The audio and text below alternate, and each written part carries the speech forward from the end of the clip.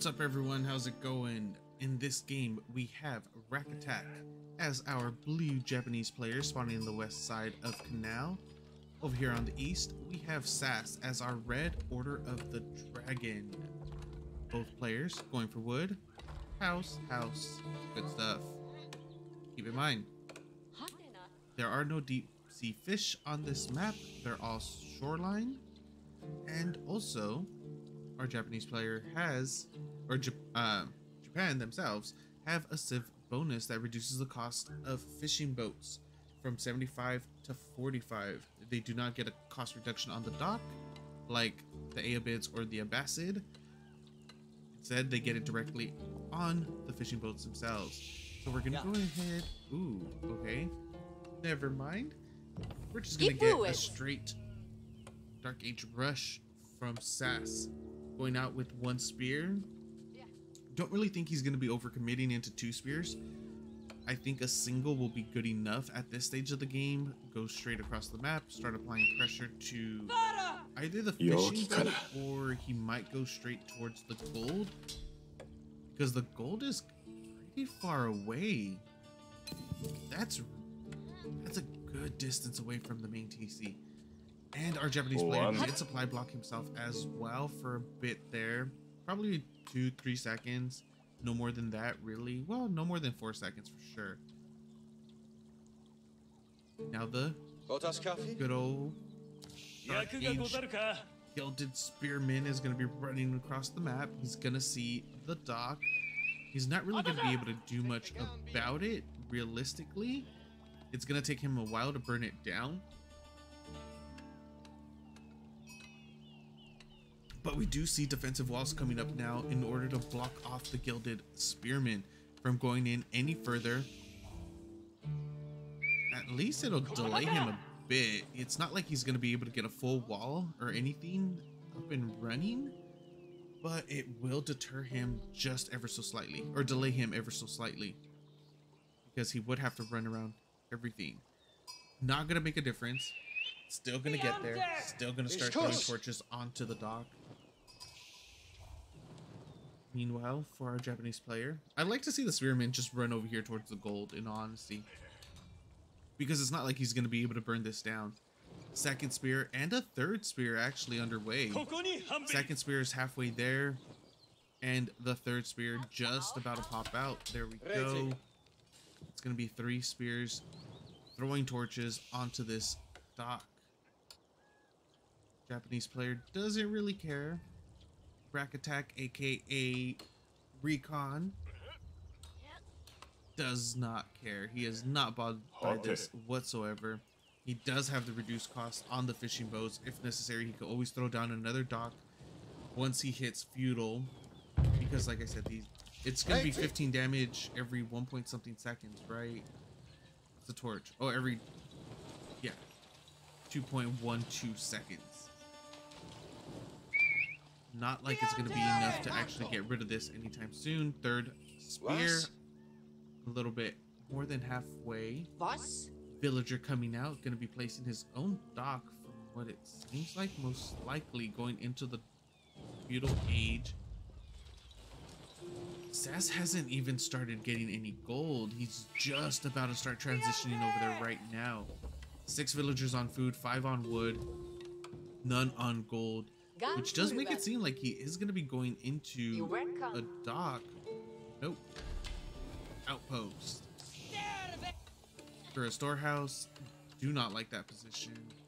If this does turn into a navy battle, you could park a couple fishing ships right here, or a couple ships just along the riverbed. Boom, I get demonetized. Awesome. So yes, just put them right here, and then there goes the Kura storehouse. Like, I do not like that position. Gotta put it up here. Actually, to be fair, there's not any good positioning at all, unless he throws it up against it, probably. And yeah, that's gonna be the only thing he could do, is just throw it up right alongside it. Akin Chapel coming down for Order of the Dragon. That's decent positioning. No, he needs to put it up a square. square and a half, or 2 squares, and then 1 to the left, so he could get the so he could get the gold. Both of these players are kind of infuriating me with their positioning, but it's okay. Keep in mind, these are both top 100, top 150 Conqueror players, so they know better than us. They really do. SAS dropping down his own dock now with outpost protection. Our Japanese player, is that the closest he could go? Yes. Why not throw it on the other side? I'd like to see it on the other side instead. It's in range of the outpost as well. 3 villagers getting... Oh no, 2 villagers coming out. Yumi Ashigiru will be getting picked off. This has to be some immaculate micro coming out. Keep in mind that the Yumi are quick. They're very fast units. They don't have the damage like your normal archer, but they do have the speed. So they're able to stutter step a lot better than your normal archer. Disengage and re-engage effectively and efficiently. Sometimes, depending on the player. When I'm using them, probably not so much. 2 fielded have been picked off already. 3rd one does make it into the outpost. It looks like it's in range. It's barely out of range. And now we get a galley out for SAS. We'll start laying down the fire onto these fishing boats. They get garrisoned. Okay, there it goes. Now it's attacking. That's so oh, because now it has the emplacement. Okay. Yumi archers, or Yumi Ashigiru, just rotating around. And now we have a junk versus a galley. Who's gonna get the better trade here? Actually, it should be the junk, in honesty, because he's gonna be able to start healing up. But nice micro coming out of SAS. But like I said, he's gonna start healing up, so he will be getting the better trade in the long run. And now we get another Dow coming out, or another junk coming out for our Japanese player. He can't be moving forward like this. It's gonna start taking a lot of damage from the outpost that does have the emplacement. It's gonna go down. That was really bad play by RaccAttack. He should not have moved forward. He needed to micro that back. I did see that in the, behind this. He was throwing up his own little walls to defend, to cut off the canal ever so slightly. But by doing so, he ended up losing one of his junks. And now SAS does have a junk and a galley, or excuse me, a hulk and a galley to himself. He will be able to trade out more effectively. Demolition junk coming out for our Japanese player. Meanwhile, on the other side of the map, getting a little bit of stutter step going on from our Yumi Ashigiru against a gilded man-at-arms. This is a fight that will go from one side of the map to the other side of the map before it dies, and the demo ship doesn't even connect. Really nice micro, really nice control from SAS in order to minimize the amount of damage that would have actually happened right there. He minimized it down to 0, but still, minimize is minimize, right? Literally 0 damage dealt there. Or it could have actually been a preemptive explosion from RaccAttack 2. And we're gonna get the war junk popping out. Decent amount of military. And now the demo ship is gonna be coming through for SAS right now. What kind of micro are we gonna be able to see out of him? Explosion! Villager does come. Is he gonna be able to get a slight repair on it?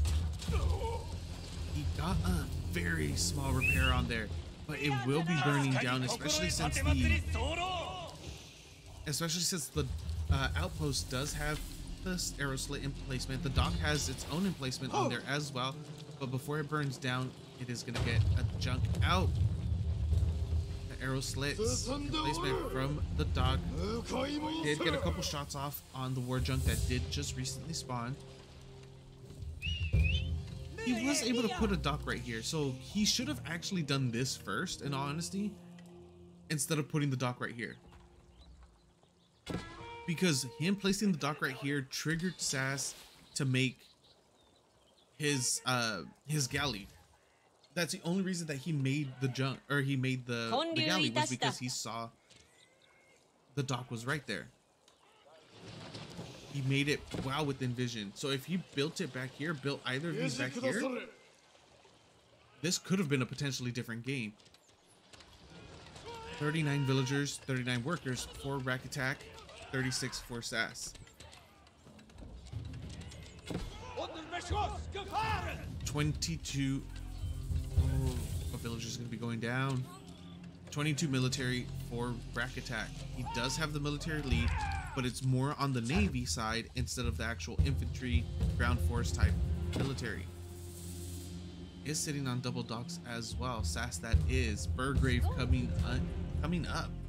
8 villagers going to be throwing that up for our Red Order of the Dragon player. This might be a game-ending move right now, depending on how our Japanese reacts to it, because the amount of man-at-arms that SAS is going to be able to make sitting on a really nice farm eco is pretty devastating, considering RaccAttack doesn't have anything to actually deal with armored units. I don't think any civilization really has much to do or have much to deal with armored units in the feudal age. Pretty sure nobody does, and that's something that I would like to see, in all honesty. If we're able to make armored units in the feudal age, we should be able to counter armored units in the feudal age as well. Outpost fortification already has arrow slits, doing an added amount of damage onto the navy of RaccAttack, and we should start seeing. Okay, well, after this, after the upgrade on the man-at-arms, we should just see man-at-arms spams. A huge flood. Have single horseman applying pressure onto the berries. Not sure why he's going so far out when he has his own berries right here. 4 villager kills for SAS, 1 for RaccAttack.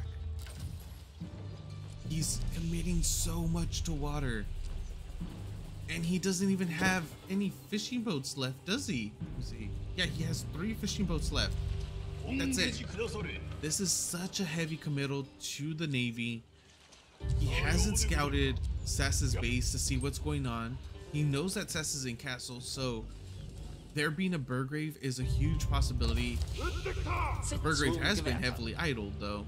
Not a single unit. There you go. 2 units finally getting queued up. It looks like it was actually a miss macro there. And now the demo ships are going to be moving forward. This could be very devastating for both sides. More so for SAS. It does look like he's potentially going to lose water, but he is on 2 docks. We have more demo ships coming out for him out of his forwardmost one. Huge explosion right there. Is SAS going to be able to secure his... No, he's going to lose his last one. Is he? Wow. SAS is going to be able to secure his water. Not only that, he's already in Castle Age, and he's starting to make his Gilded Man-at-Arms. Currently sitting on 3 with the Gilded Knight on the field as well. He's going to be able to just push through so quickly right now. Villagers are being moved out to start grabbing wood out there as well. This is not going to end well for RaccAttack. Gilded Knight going to charge in. Nice connection. 2 shots. Gilded Man-at-Arms following up behind this as well. 0 reaction out of RaccAttack. GG gets called. Game goes to our Red Order of the Dragon player, SAS. Thank you guys for watching. Hope you enjoyed, and I'll see you next time.